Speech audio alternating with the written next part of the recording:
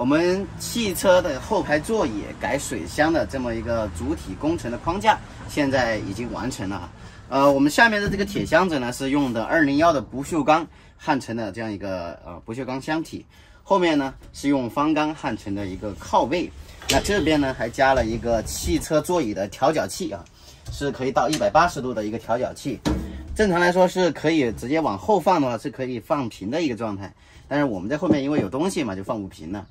所以呢，我这个加180度的这个啥作用呢？就是我们可以给它再往后倒一点啊，这样人会坐得舒服一点。到时候呢，我们这个箱子呢，再去给它切一块木板。为什么要切木板呢？我用的是10卡1.5毫米的啊，厚度强度是足够的。但是呢，如果人直接坐在这上面，或者到时候我们用海绵在上面铺一下包成座椅的话，人坐在上面的话，还是有一个问题啊，就是这边会有声音，会有异响，大家可以听一下。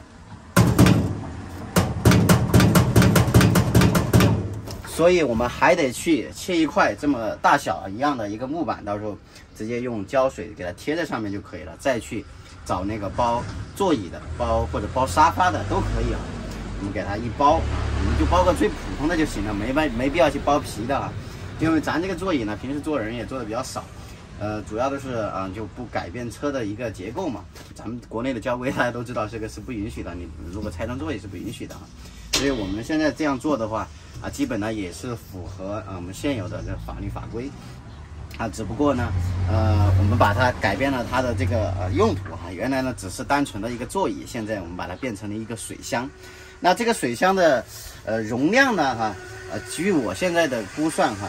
大概可能只能装到150升左右那为什么变小呢？因为我们这个箱子是一个异形的，然后呢，我原本想的是可以再做宽一点，但是我们后面实际去测量的时候，发现它在后面不平，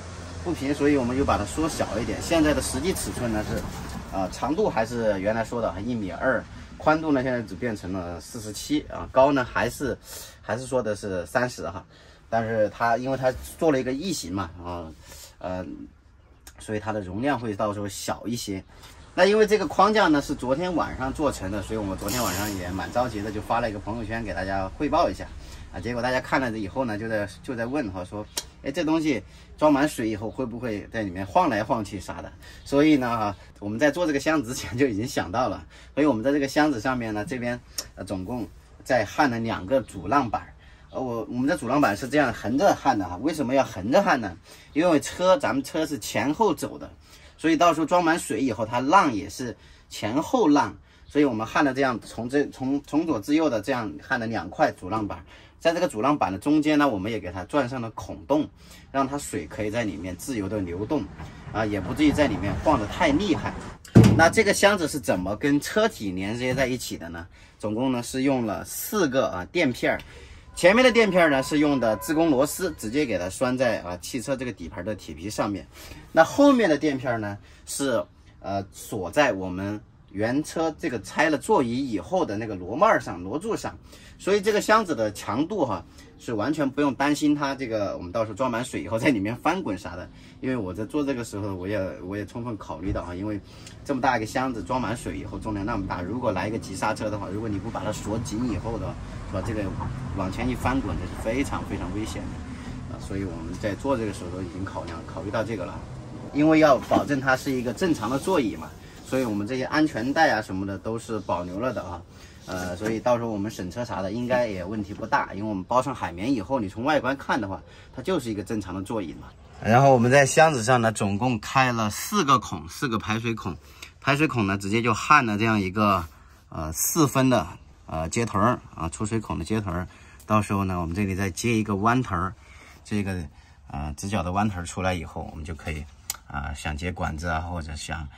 接水龙头都可以那边也有一个同样的位置，那边也有一个进水口呢，在这个后面这里有2个进水口，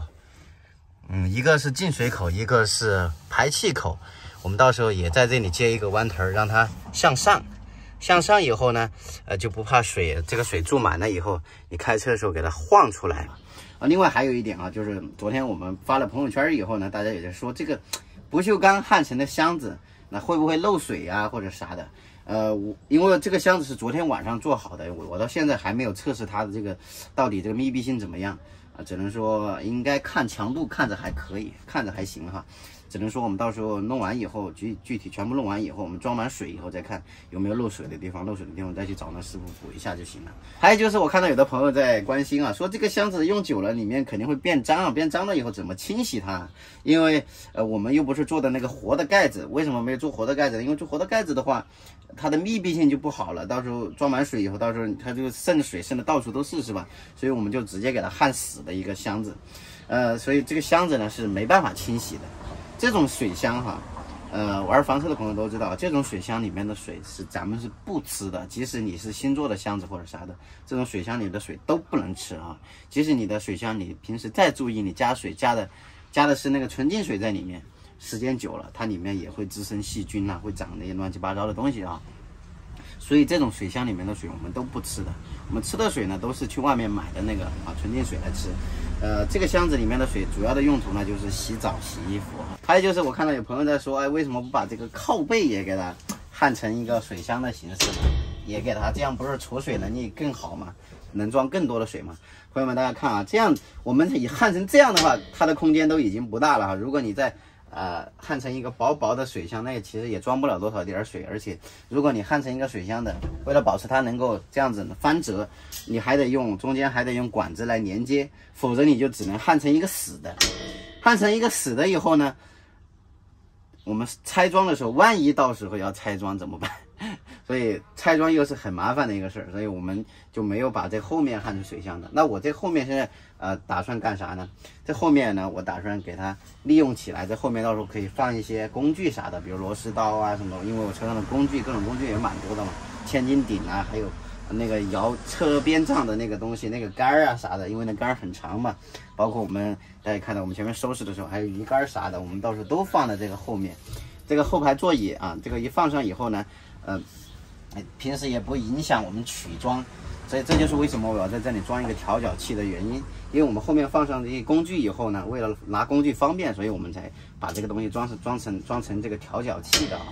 还有就是有个朋友说了一个事儿，一下子就点醒了我。他说这个铁箱子装满水以后，外面会有水汽啥的啊，我突然一下子想起来啊，这种铁箱子啊，其实是要做保温的，就是用那种保温隔热的那个材料啊，就是里面是海绵，上面有背胶，直接贴上去，外面那一层呢是铝膜的。我们那个东西已经在网上买了，因为我们在线下也找不到那个东西，要去哪里买，所以我就直接在网上买了。那个东西不贵哈，贴满我们这个箱子，我大概算了一下，就2-3平方就可以把它贴满了。价格呢就30-40块钱，也不贵。但唯一的缺点就是得等个2-3天才能寄到，加上这几天西安这边又有疫情了啥的，具体快递还得等几天，咱也不知道。所以我就干脆把那些什么水龙头啊、那些弯头啥的，我就一并也在网上买了，就不去线下实体店去找了。你一个个去找的话，就其实挺麻烦的。因为我又不是长时间在这儿生活的，对这边呢也不是很熟。那些工具到底要去哪里买哪里找，我有时候我也搞不清楚啊，所以我就一并在网上买了。那我们现在这个工程呢干到这儿呢，基本上框架就结束了嘛。那接下来就得等那几样东西到了以后，我们才能接下来进行下一项的工作。等把那个木板锯好了，把保温材料贴好了以后，我们最后再去包汽车座椅或者去包沙发那里给我们一包啊，